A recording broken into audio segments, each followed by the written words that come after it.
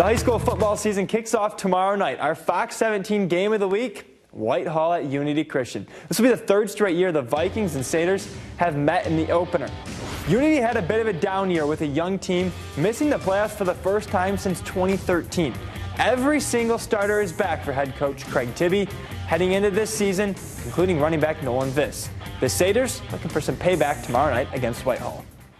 Oh, you always look forward to the opener. You know, you've been, since January, you've been trying to get guys motivated and focused on what's ahead of them. So it's pretty exciting. It's fun to see. You know, they're excited too. It's fun to see that. It's an important thing to these guys. I'm very excited, and I think our team is too. Last year, you have a big down year for us, especially as a program. You know, worst record in many years, but we've been all working really hard, and we're ready to get back to where we were.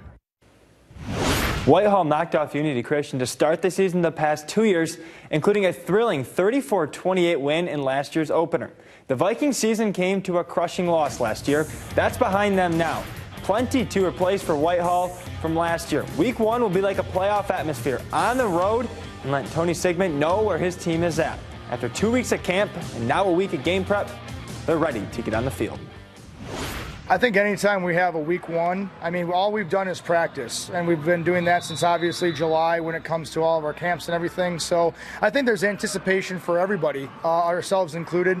Everyone right now is starting with, a lot of hopes and dreams and aspirations to have a great season, and we're no different from that. But we also know too that when we play Hudsonville Unity Christian, that it's really going to be a playoff atmosphere. I mean, we'll see where we stand. I mean, this is a good test for us, first game. You know what I mean? We lost a lot of guys. We had a lot of new guys step up. So I mean, I think we're going to figure ourselves out.